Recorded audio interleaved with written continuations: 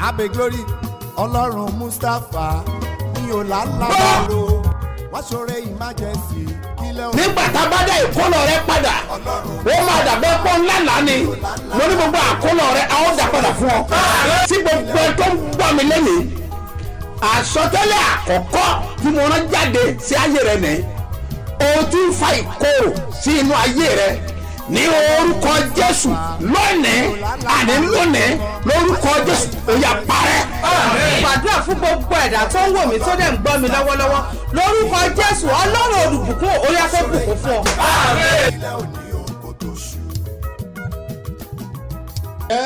Kí Ọlọ́run àlàáfíà. May God of peace yóò wà pẹ̀lú gbogbo ènìyàn tó ń gbọ́ mi jákèjádò àgbáyé. Ẹ gbọ́ ọ̀rọ̀ Ọlọ́run láti ẹnu mi. Ní orúkọ Jésù, mo súre fún ọ. I bless you. Ní òní ọjọ́ Ajé, Today Monday, ìwọ ni mo bá sọ̀rọ̀ that one talking to, wàá rí tajé ṣe. you will make wealth. Iṣẹ́ rẹ̀ á dìde. Your business will Wàá rise. pàdé You will olùrànlọ́wọ́. meet an helper. Aláàánú máa rí ọ. Benefactor will see Ó you. máa ṣàánú rẹ. They will help you. Àdáwọ́lé rẹ. Your Ó endeavors máa yọrí sí rere. will prosper. Gbogbo tó lépa. Whatever you're Ní pursuing ọ̀sẹ̀ tó kọjá, in this past yóò last tẹ̀ week ọ́ lọ́wọ́. that you couldn't Yóò get, bọ́ sí. that is not Ní fulfilled ọ̀sẹ̀ yìí, in this ó week, máa bọ́ sí this will lórúkọ be fulfilled in Jésù. Jesus' Wọ́n wá ní name. bí wọ́n ti kọ̀ ọ́ yẹn. Where you've been rejected, Wọ́n máa ránṣẹ́ pé they ọ will padà. send to you, Wọ́n á gbà ọ padà. they will recall you Wọ́n á wá back, fún ọ lẹ́tọ̀ọ́ they will rẹ. give you your Ọlọ́run yóò entitlement. yà ọ́ lẹ́nu. God will surprise Mọ́mí you. àti dádì. Mommy and dad, Ẹ̀gbọ́n tí mo fẹ́ sọ fún this yín. is what I want to tell Ní you. orúkọ In the Jésù, name of láti Jesus, ọ̀dọ̀ ọmọ yín, from your ẹ children, máa gbọ́ ìròyìn you ayọ̀. hear good news. Ìròyìn ayọ̀ Good àtẹ̀yìn news lọ́wọ́. will reach you. Ọ̀rọ̀ tí mo ń sọ yìí What o, I'm saying ó máa jẹ́ is testimony. come to testimony. Ẹ ó pè fún ẹ̀rí. You will come for Ọlọ́run testimony. yóò dá ọ láre. God will Ọ̀sẹ̀ justify máa you. dùn fún You ọ. will make it this Wọ́n máa week. celebrate You will be ẹ. celebrated Wọ́n á this kí week. ọ kú You will be oríire. congratulated. Àṣẹ mo bẹ́ẹ̀. Authority Kò above lè yí is padà. never changed. Jésù Olúwa wa. In Jesus' name, my Lord. Orúkọ mi ò yí Mine padà. never change. Apostoli He's yìí the náà ni apostle. Dr. S.M.O. Mustapha J.P. Babasebioba láti ìjọ Seed of Agony Church Land of Reality tí olùjọ á wà ní Gbáremú Ìdíòbí Airport area ní ìlú. Ìpàdé àdúrà olóṣooṣù Bethsaida 1-2-3 lórúkọ Jésù ìwọlẹ̀ rí kan Babasebioba lónìí kò máa bọ̀.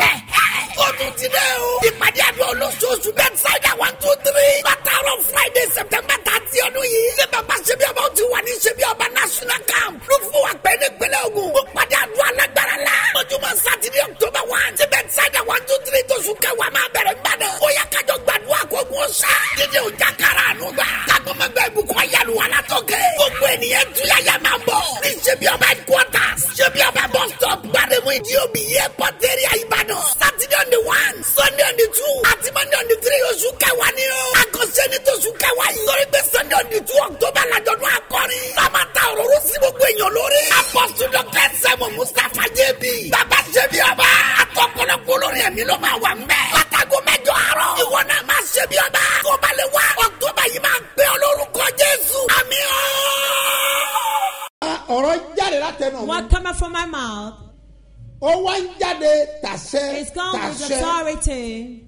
Gbogbo ẹ̀yin tí a bá fi ran àbí àlá hàn. All of you that they show vision or dream. Ní ojú àlá. In your dream, Tọ́wọ́ ń jẹ́ ìbú ọkàn bí ìbànújẹ́ there's àbí not ìbẹ̀rù all ní this ọkàn rẹ. something in your heart. Wá gbọ́ mi báyìí. Listen to me now. Ọ̀rọ̀ ni mo rán jáde. I send out the word Tó ní ipá that's àti upright agbára. and power. Gbogbo àlákàlà Every negative dream, àti ìrankíran. negative vision, Àwọn ìran òdì all negative tó nightmare gbọ́ that you've heard lẹ́nu àwọn aríran. from the seer, Àwọn àlá búburú evil dreams tí wọ́n rọ́ sí etí that rẹ̀. they've brought to your heads, Tọ́wọ́ ń bọ̀ lẹ́nu that has not scared tí you, òjò kan rẹ̀ ó balẹ̀. that didn't give you rest of Now, mind. èmi ti ẹnu bọ I ẹ̀jẹ̀ put my Jésù. mouth in the blood of Jesus. Mo wá káńsù ẹ̀ ní I òní. cancel it today Ní orúkọ ti in bàbá the name of the Father, àti ti ọmọ Son, àti ti ẹ̀mí and mímọ́. Holy Spirit. Ẹ̀jẹ̀ ọ̀dọ́ àgùntàn The ó blood of the parẹ́ Lamb will pátápátá. cleanse it totally. Rèbíkà ní In the ìdá. name of Jesus. Lẹ́rú àdáàkùn. In the mighty name of Màá Jesus. wọ́ In the name of Jesus. Mo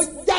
I come Kọ̀ out wá with ní to ọwọ́ you ọ̀tọ̀. with a different Àti ní end ọ̀nà ọ̀tọ̀. and different way Láti sọ àsọtẹ́lẹ̀ to sínú prophesy ayé rẹ̀. to your life. Bí ìwọ bá If gbàgbọ́ you pẹ̀lú believe mi. with me, Èmi wí lórúkọ I Olúwa. pronounce in the name of the Tí ó Lord dá ayé that who hid àti the ọ̀run. heaven and the earth, Agbára tí ń yọ ọ́ the lẹ́nu. power tormenting Ilẹ̀ you, gbé wọn mi. dry will swallow them. Yamina Yakubu. In the name of Jesus. Kèwádà. In the mighty name of Jesus. In the name of Jesus. I decree Tọ́ba lè sàmì you can mẹ́ta. say 3 amen. mo pa láṣẹ. I decree gbogbo ìrankíran. every negative vision àti àlàkálà. or negative ní nightmare orúkọ in Jésù. the name of Jesus. ọ̀yà parẹ́.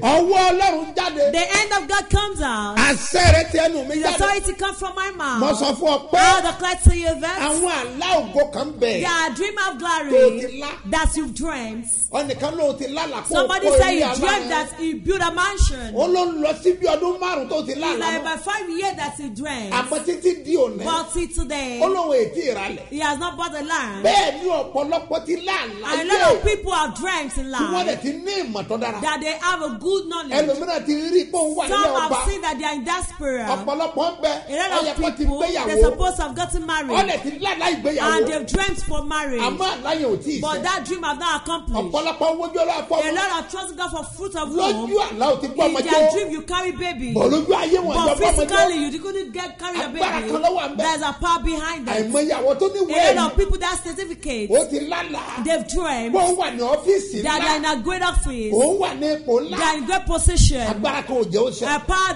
doing it. náà ọ̀rọ̀ gbọ́ mi báyìí. Listen to me now. èmi sọ̀rọ̀. I speak gẹ́gẹ́ bí wòlíì. as a prophet pé ọ̀sẹ̀ tó mú that yìí. this new week, mo fi àṣẹ ọjọ́ kẹta. I speak with the day of the third oṣù day kẹwàá. of the 10th ọdún month, 2022. year 2022. mo fi àṣẹ yẹn I use sọ. the authority to pé speak kí ọ̀sẹ̀ kó tó that lọ. before the Eastman ìran rẹ̀ comes, ṣẹ your lórúkọ vision will be accomplished in Jesus' name. àdúrímọ́dà. In the name of Jesus. mẹ́ẹ̀yú ni gàdú. In the mighty name of Jesus. Matoroba digili In the mada. name of Jesus Bongo Christ. with digili In the magosa. mighty name of Jesus. Warobi In alauta. the name of Jesus. Jebri inaya. In the mighty name of Robi Jesus. nagaloha. In the name of Yiki Jesus. zarubiu. In the mighty name Mo of sọ̀rọ̀ bí wòlíì. Jesus. I speak as a prophet. ìran ògo rẹ̀ àṣẹ. Your vision of God will be accomplished. wàá dẹ̀ ṣe bí ọba. You will reign as a king. bẹ́ẹ̀ ni yóò rí. So shall it be. Jésù Olúwa wa. In Jesus' name, God. mo fẹ́ fi òní rán ọ̀rọ̀ jáde. I want to say that the word today, ká tó wọnú àdúrà. before we move into prayer, mo dẹ̀ mọ̀ pé ọ̀rọ̀ tí yóò jáde and I know yìí. that the word that will be released wọ́n máa ṣe ọ́ láǹfààní. will do privilege to you. jẹ́ kí pọ́ọ̀sì ẹ̀kọ́ wà lọ́wọ́ ẹ̀. Let your purse be with you. jẹ́ wà lọ́wọ́ ẹ̀. Let it be with you. máa ń tú ẹ̀kọ́ wà Your lọ́wọ́ ẹ̀. mantle too. torí àṣẹ ọmọ jáde. Because authority will be coming àwọn to kan you.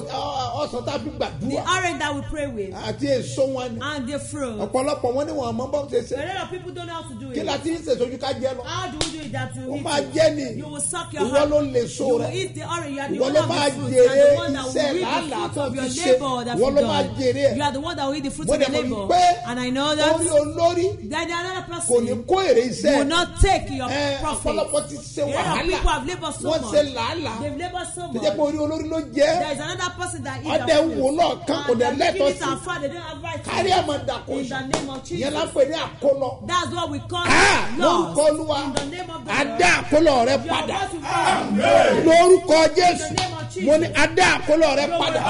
what náà This gbogbo is ẹni it. tí ọ̀nà yín dí. all of it that they block your ways. ẹnà pọ́ọ̀sì síwájú. Stretch your purse lọ́rọ̀ ọ̀nà forward. rẹ gbọ́dọ̀ là. Because your ways ọ̀nà must rẹ be gbọ́dọ̀ là. open. Your ways must be ẹ open. gbọ́ ní Jòhánù orí Don't forget kẹrìnlá the book of John ní ẹsẹ̀ chapter kẹfà ó 14. lé mi ní ọ̀nà. It's I'm the way, òtítọ́ àti the truth and the life. gárìbànú pàrọ̀ In the name of àsáàlì Jesus kàlàfóòrìà Christ, in the name of ẹ gbọ́ mi Jesus. dáadáa Please attend to me. ẹ̀yin ni mò ń bá You sọ are the one I'm talking lórúkọ to. Olúwa In the name of tó the Lord, dá ayé àti that ọ̀run created the ẹ̀ heaven tí and jẹ́ earth. ọ̀nà The one that is ó the máa way. la ọ̀nà fún ọ. Make a way for you. Bíbélì wípé The Bible says, ó ní èmi yóò la ọ̀nà bí tí ò ti sọ́nà. I will make way where there is no way. ibi tí ò ti sọ́nà. Where there is no ó way, lóun máa la it ọ̀nà will make bẹ́ẹ̀. way. mo dẹ̀ gbàgbọ́. And I believe. mo gbàgbọ́. I believe it. because Nítorí ó pé ṣẹlẹ̀ bẹ́ẹ̀. it happened. ó ṣẹlẹ̀ bẹ́ẹ̀. It happened. ní ọjọ́ tí ìṣẹ̀lẹ̀ ńlá The day ṣẹlẹ̀. that great things tí àwọn happened, ọmọ that Ísírẹ́lì the Israelites, wọ́n bọ́ lóko ẹrú. they were free from slavery. wọ́n bọ́ lóko ẹrú. They were free from slavery. nígbà tó dẹ̀ bọ́ And when they were wọ́n free, bọ́ pátápátá ni. they were free totally. ṣùgbọ́n But nígbà tó dọ́nà when they got to the wọ́n way, bá òkú pupa gbẹ. they met the Red ó ní Sea. agbára. It was so ṣùgbọ́n wọ́n strong. rẹ̀wẹ̀sì. But they did not Mósè ní relent. ẹ̀tẹ̀síwájú. Moses said proceed. wọ́n dẹ̀ tẹ̀síwájú. And they moved forward. nínú òkun In the river láàrin agbami ńlá. part of the sea. kíyèsí And behold, ọ̀nà dẹ̀ là. and the world ẹn tó made ṣèlérí pé the one that òun make máa way, lànà that will make níbi way, tí ò ti sọ́nà. where there is no Gbọ́ way. mi. Listen to ọ̀nà me. yẹn tó rò pé ó dí The yẹn way that you take it ní as ọ̀sẹ̀ blood yìí and those way. ọ̀nà yẹn là lórúkọ That will Jésù. be good in Jesus' mo rọ̀ name. má gbélébù I Jésù. hold on to the cross of Jesus. mo rọ̀ má gbélébù I Jésù. hold on to the cross of Jesus. mo rọ̀ má gbélébù I Jésù. hold on to the cross of mo Jesus. rọ̀ má gbélébù I hold on to Jésù. the cross of Jesus. Alárùn mi o. My God. mo sọ̀rọ̀ jáde. I pronounce. gbogbo àwọn tí ọ̀nà wọn dí. All the people that their wills are kẹ́rí bá blocked. lò ká In the àsàdá. name of Jesus. mẹ́rù dání In the kàpá o. mighty name of lórúkọ Jesus. Jésù. In the name of ọ̀nà Jesus. rẹ̀ là. Your ways are open. ọ̀nà rẹ̀ máa là.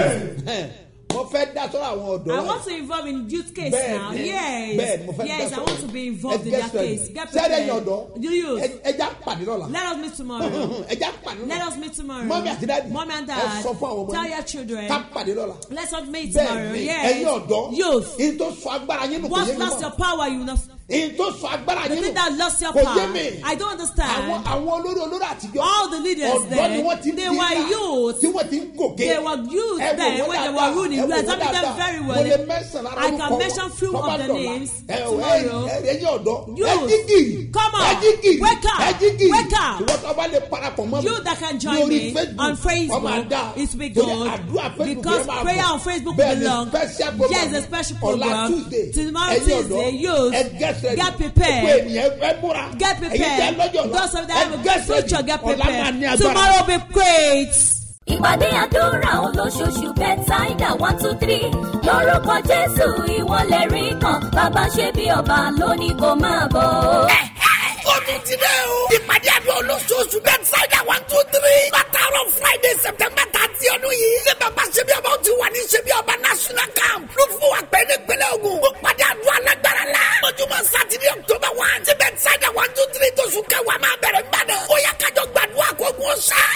jákàrà ànúgbà. Kágbọ́mọgbẹ́ ìbùkún ayélu alátọ́kẹ́. Gbogbo ènìyàn túyàyà máa ń bọ̀. Ní Ṣebíọba headquarters. Ṣebíọba bus stop. Gbàdémù Ìdíòbí airport area Ìbàdàn. Saturday on the 1, Sunday on the 2, àti Monday on the 3 oṣù kẹwàá ni o. Àkọsẹ́ ní tóṣù kẹwàá yìí. Torí pé Sunday on the 2 October làjọ̀dún akọrin. Lámàtà òróró sí gbogbo èèyàn lórí. Apostle Dr. S.M.O Mustapha JB. Babasebioba. Àtọ̀pọ̀lọpọ̀ olórin ẹ̀mí ló máa wà mẹ́. Látago 8 àárọ̀. Ìwọ náà máa Ṣebíọba. Kó balẹ̀ wá. October yìí máa gbé ọ lórúkọ Jésù. Àmín o.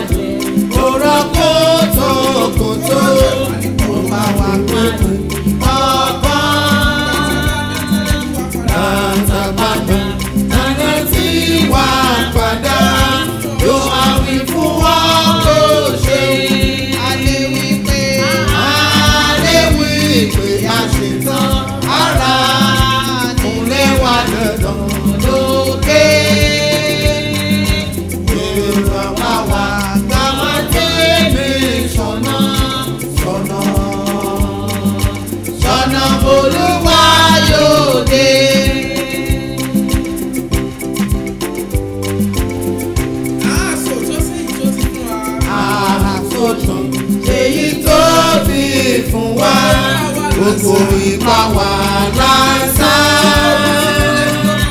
Tí kò bá sì dálẹ́ bí lọ́kàn wá.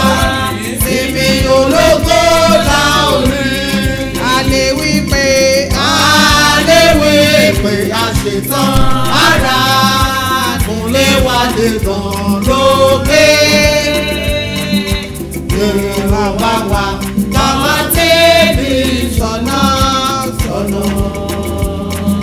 Sọ́nà Olúwa yóò dé.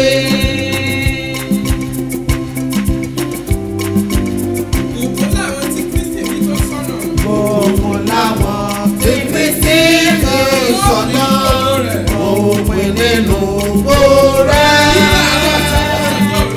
Ìlàrọ̀ta ìlọ́kọ̀ọ́jọ́ òru ló máa bá wa pé sọ́nà. Pé a ṣetán ara nílé wa lè dán lókè. Gbé yóò wá bá wọ́n débi sọ́nà.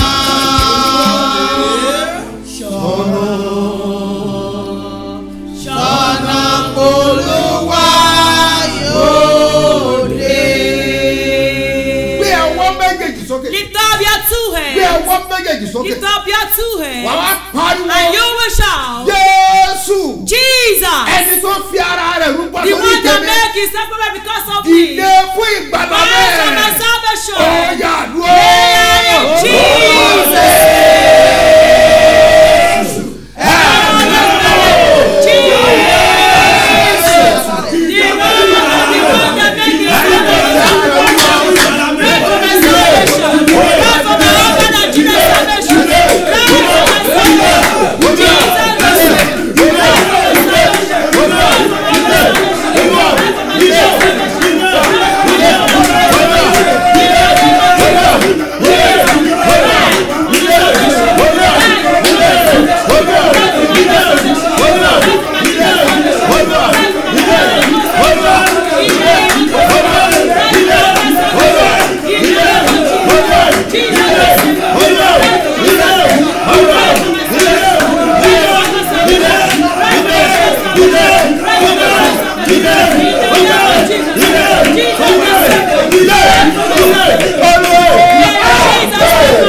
Dìde fúnra lọ́wọ́ mi ò bàbá.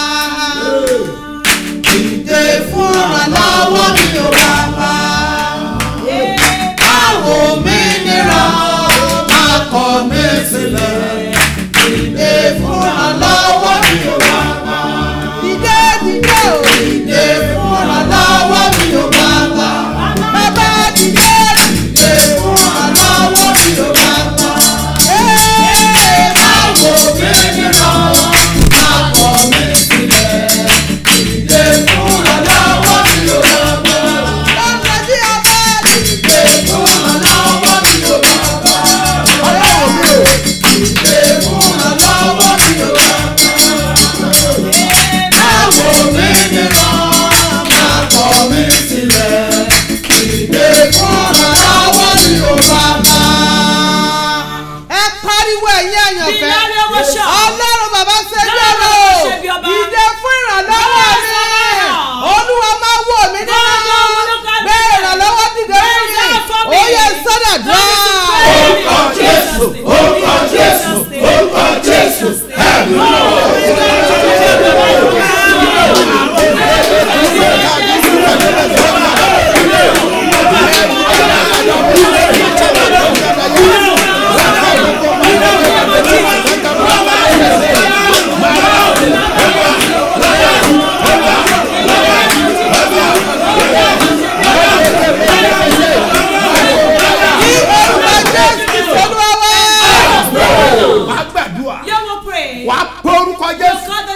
Wà á pè ẹ̀mí mímọ́. Olúwa o. Gbogbo ẹbọ tí ayé rú. Láti gba owó kúrò lọ́wọ́ mi. Tí ẹ̀jẹ̀ rárá mi padà. Ọ̀yà àdúrà. Orúkọ Jésù, orúkọ Jésù, orúkọ Jésù. Ẹ̀mí mímọ́ o.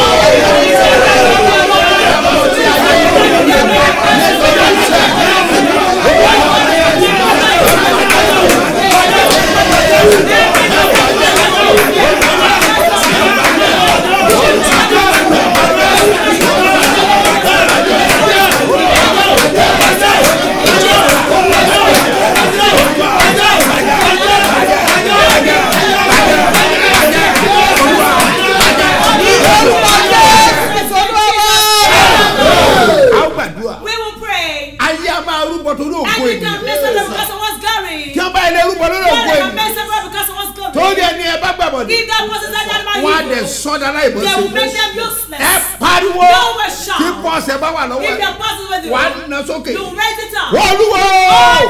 gbogbo ẹbọ tí a yẹ Every rú time the enemy has lórí iṣẹ́ mi over my tí ò job, jẹ́ lówó gidi even lọ́wọ́. to get the money, Ọlọ́run tí àjẹrẹ bàjẹ́ ọ̀yà àdúrà. Orúkọ Jésù, orúkọ Jésù, orúkọ Jésù.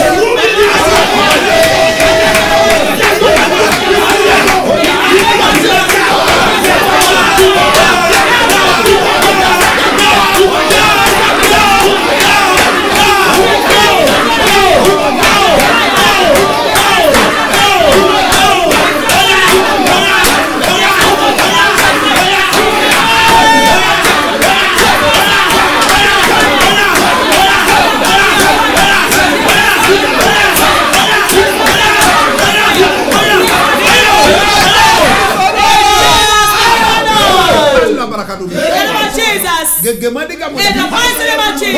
In the name of Jesus. Spread your hands, everybody. Spread your hands. You need to succeed with your hands. If you have your power with it, God is friendly. You will not shout. Honor. The sacrifice they made. That should not gather huge money to do great things. To become great. The blood of Jesus. Oh, yeah. In Jesus' name.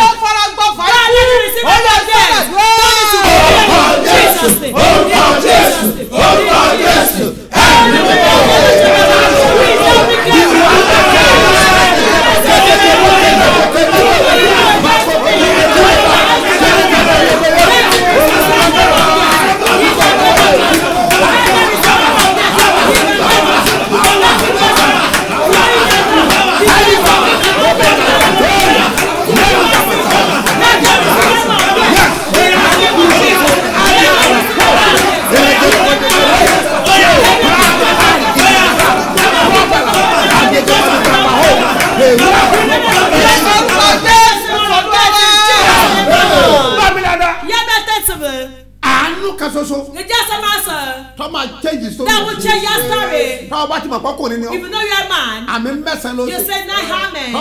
If you're a woman, your amen will be seven.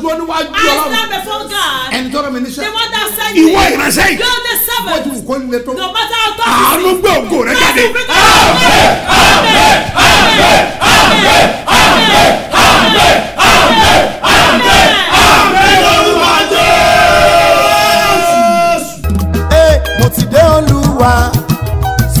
Jésù kí Jésù sọ fún ẹ̀mí mímọ́ mo ti dé Olúwa sọ fún Jésù kí Jésù sọ fún ẹ̀mí mímọ́ ipò tí mo wà yìí ò tẹ́ mi lọ́rùn ni mo ṣe wá ipò tí mo wà yìí ò tẹ́ mi lọ́rùn ni mo ṣe bẹ̀bẹ̀ ó ti tó àkókò wá gbé mi dé. mo rán ọ̀rọ̀ jáde. I send out the word pẹ̀lú àṣẹ. with authority. gbogbo ẹ̀ tó bá gbàgbọ́. Everyone that believes. ẹgbẹ́ ohùn mi. This is my voice. ayé rẹ̀ á dìde. Your love rise. ẹgbẹ́ ọmọbìnrin yẹn. Don't hear that young woman. iṣẹ́ ribiribi ló ṣe. She does it with great task. nígbà tí mo lọ sí Paris. When I traveled to Paris, mo sọ fún pé I told her ayé ẹ gbọ́dọ̀ yí padà. that my life must change. mo ní mantu tó lù wá ní kí n kó wá. I said the master the Lord asked me to bring to Europe. ó ní kí n wá fi tú ayé yín. Asked me to rebrand your life. mo bá sọ fún pé And I told her àìmọye àwọn èèyàn. a lot of people dàgbé ńgbà bá kú òǹbí. that when we live ni here, wọ́n á ṣe fowó gbà. that they will now use money to get it, to send it to them. Bẹ́ẹ̀ni. Yes. nígbà náà Then ó dẹ̀ gbàgbọ́. she believed láti ọdún and mẹ́wàá 16 years tó ti wà ní Paris. that she's been in Wọ́n Paris. àjẹ́ orí iṣẹ́ They did gidi not ṣe. allow her to get a good job. ṣùgbọ́n But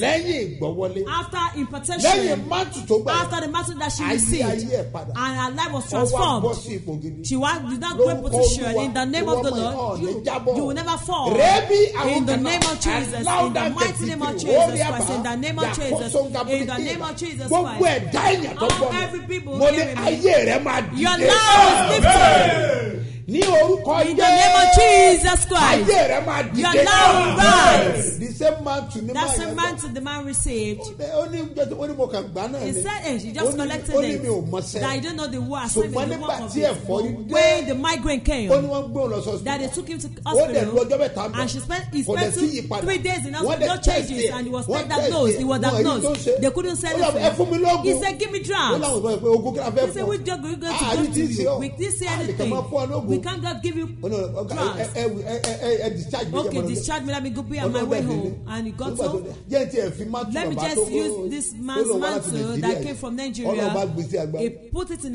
his lọ́ba head. sọ̀rọ̀. He slept ìgbà tí off. èjì. When he woke wọ́n up, bá rí i pé he saw that ẹ̀fọ́ yóò mọ̀ síbẹ̀ the mọ́. migraine is not there ó lóun tó wà again. lọ kíp ẹ̀ sínú He kọ́mbọ̀. now kept it inside his bẹ́ẹ̀ni stomach. àárí abáru In the kàdé name of Jesus. èlà kùsẹ̀ In the jalọ́ mighty name of ẹ Jesus. gbọ́ mi Listen to ẹ̀yin tẹ́ me. mo má tù dání dá Something that you ẹ hold fi the sí orí Put it on your bí head. olúwa ti ń bẹ And not leave tí it. àmì rẹ wà And the Spirit níwájú olúwa before the Lord. ẹni tí èmi The dúró one mo that sọ said, fún ọ pé wọ́n máa kí ọ kú oríire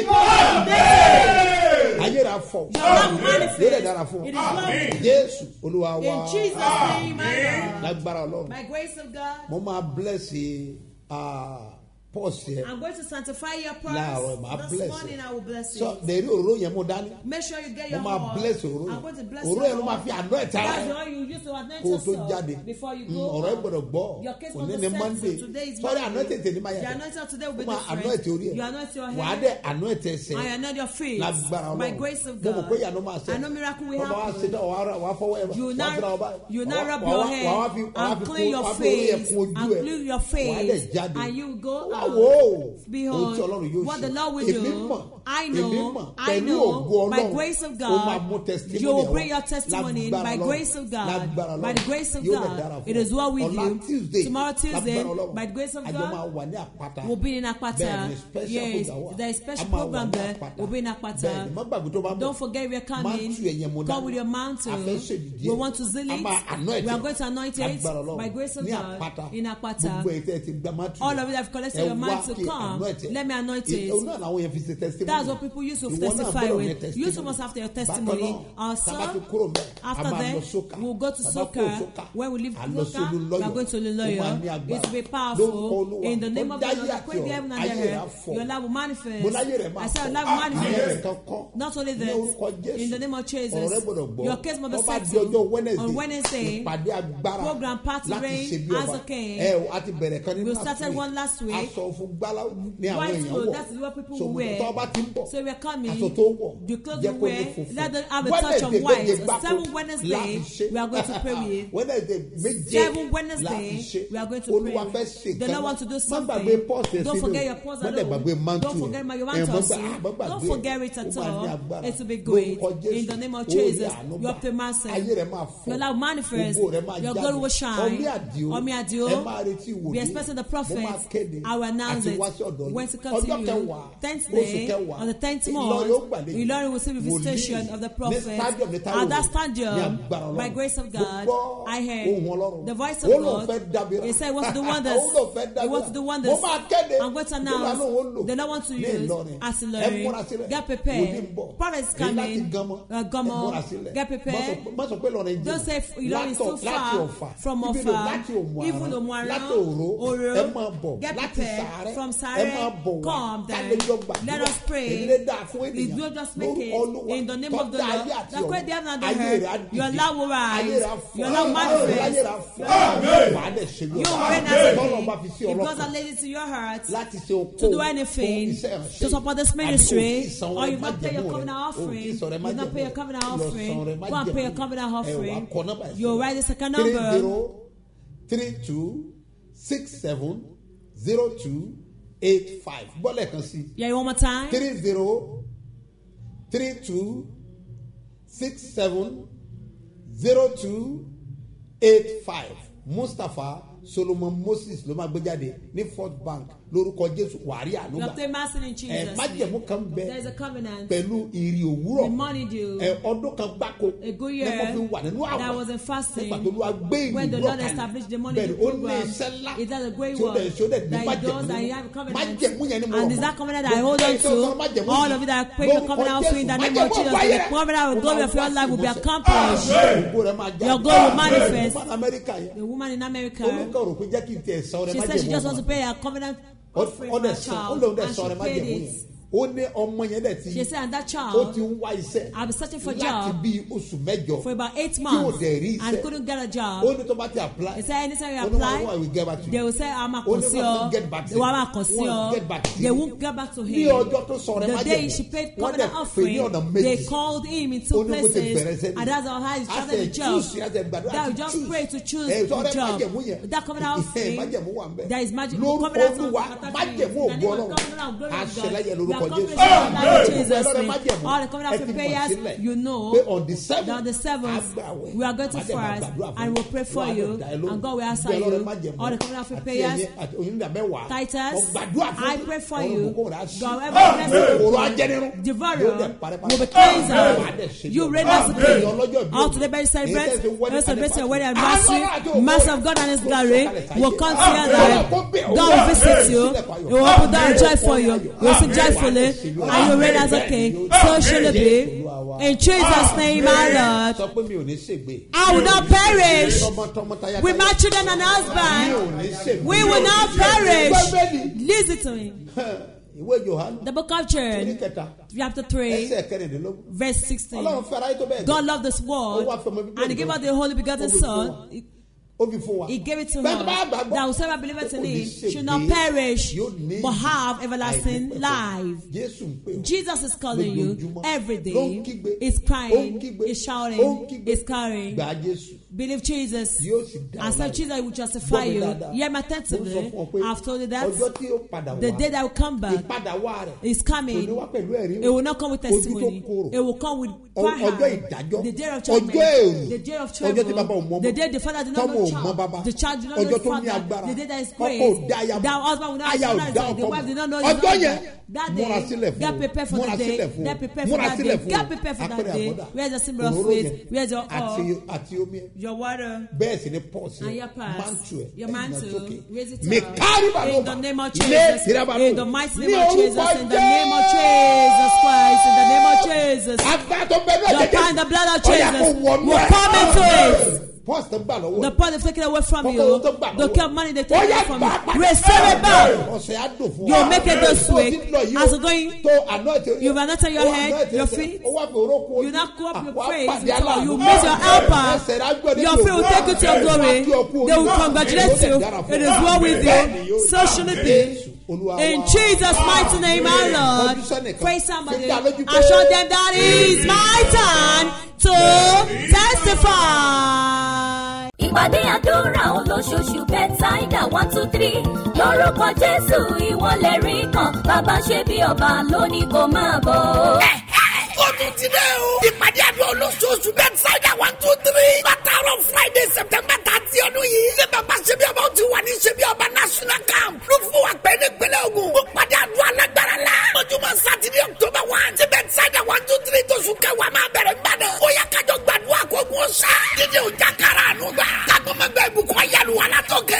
ènìyàn túyàyà máa ń bọ̀. ní Ṣebíọba headquarters Ṣebíọba bus stop Gbáremú Ìdíòbí airport area Ìbàdàn. Saturday on the 1 Sunday on the 2 àti Monday on the 3 oṣù kẹwàá ni o. àkọsẹ́ ní tóṣù kẹwàá yìí. torí pé Sunday on the 2 October làjọ̀dún akọrin. lámàtà òróró sí gbogbo èèyàn lórí. Apostle Dr. S.M.O Mustapha JB.